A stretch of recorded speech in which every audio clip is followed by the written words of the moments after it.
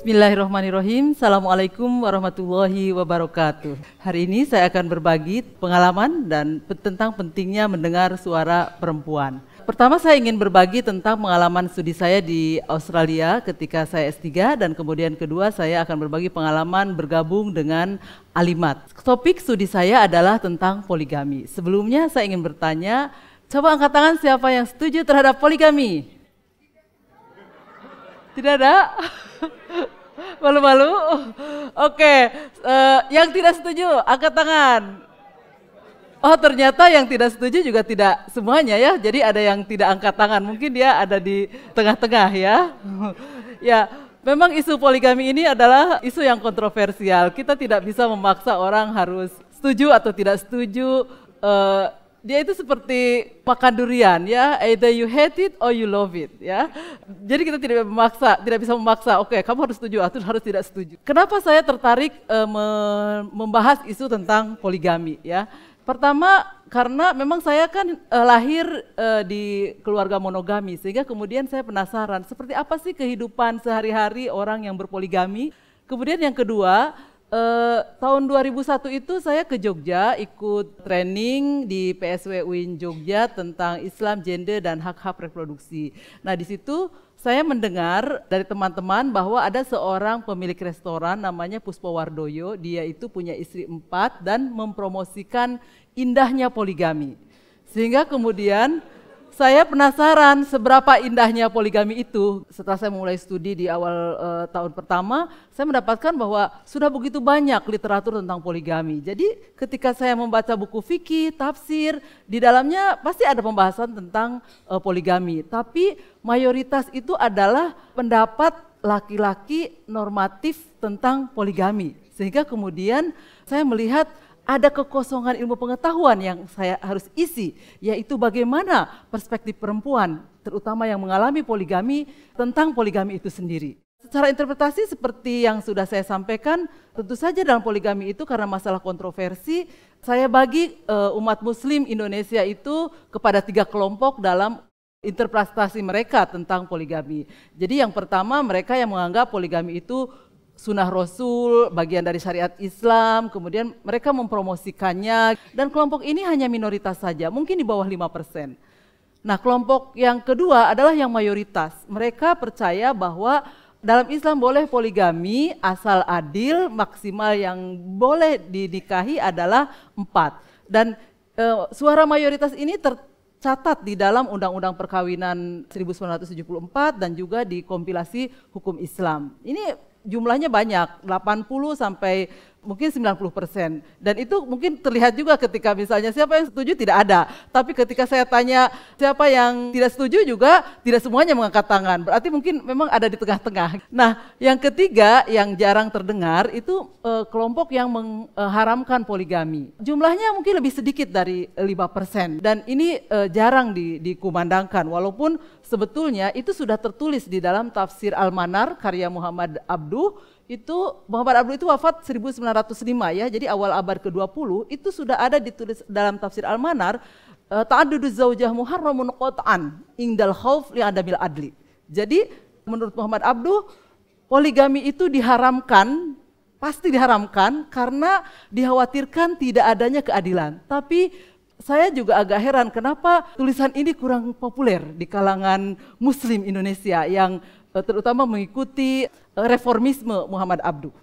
Nah, itu secara teori, kemudian secara prakteknya ketika saya mengambil data di lapangan, menginterview para perempuan yang terlibat di dalam poligami, saya mendapatkan bahwa di dalam praktek poligami ini begitu banyak kekerasan, baik secara fisik, psikologis, kemudian seksual, ataupun penelantaran ekonomi.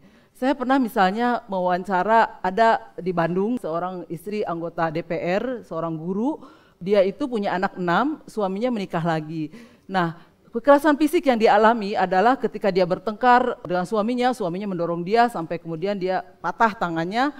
Kemudian selain itu dia merasa sakit hati ya ketika tahu suaminya menikah lagi secara diam-diam. Apalagi ketika dia itu sedang hamil, suaminya malah sibuk dengan istri keduanya, jalan-jalan dengan mobil dinas yang baru diterimanya. Sementara ketika dia mau ke dokter, dia mesti naik beca, hujan, sudah gitu pernah dia sampai terjungkal becanya.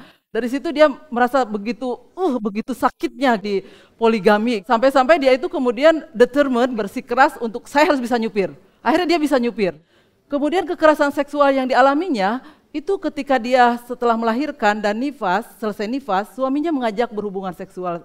Terus dia merasa tidak nyaman lagi gitu ya berhubungan seksual dengan suaminya. Tapi suaminya tetap memaksa dia. Tapi karena saya nggak mau, akhirnya dia pukul saya, muka saya, kemudian saya diikat, diranjang, kemudian dia menyetubuhi saya. Saya seperti merasa diperkosa oleh suami saya sendiri, dia bilang gitu. Dan itu dilakukan misalnya 1-2 kali dalam sebulan.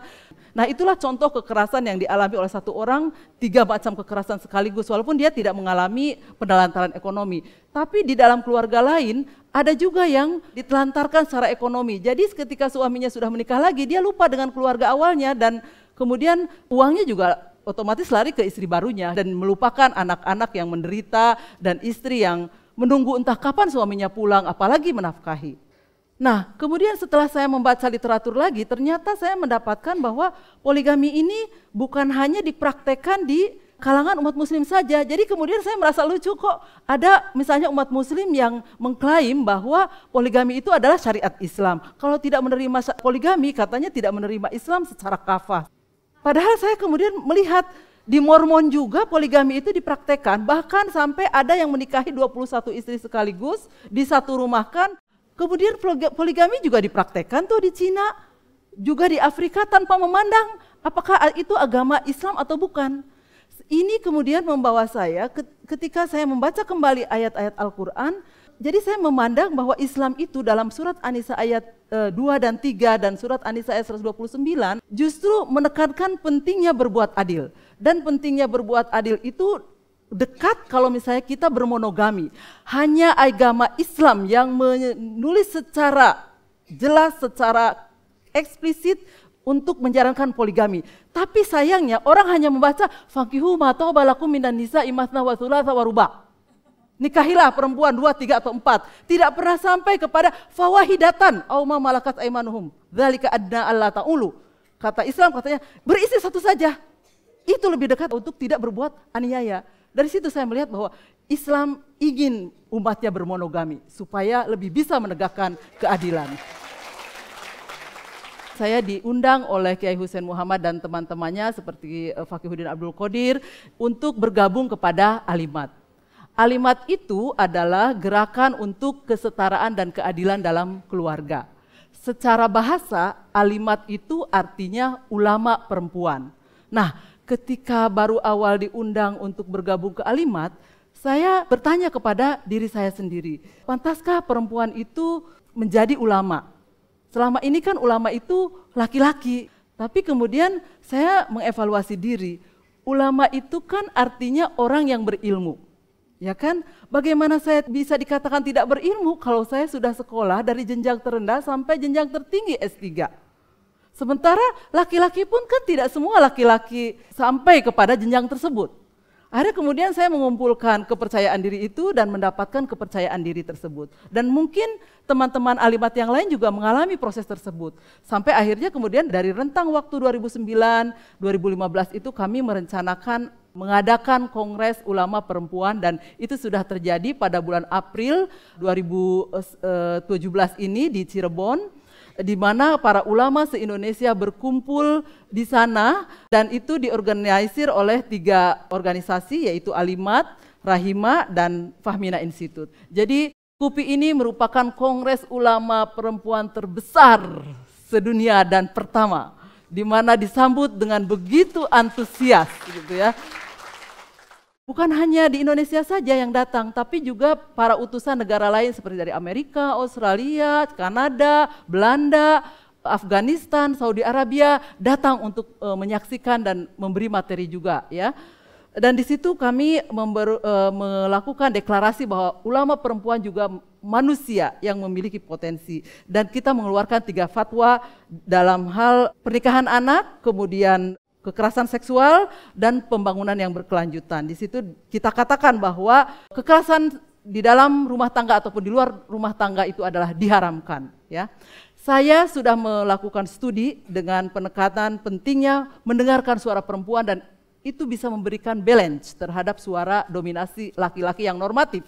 Juga Alibat sudah memberikan fatwa dan banyak lagi sebetulnya kelompok marginal lainnya selain perempuan yang perlu kita dengarkan suaranya untuk mewujudkan masyarakat berkeadilan. Terima kasih. Assalamualaikum warahmatullahi wabarakatuh.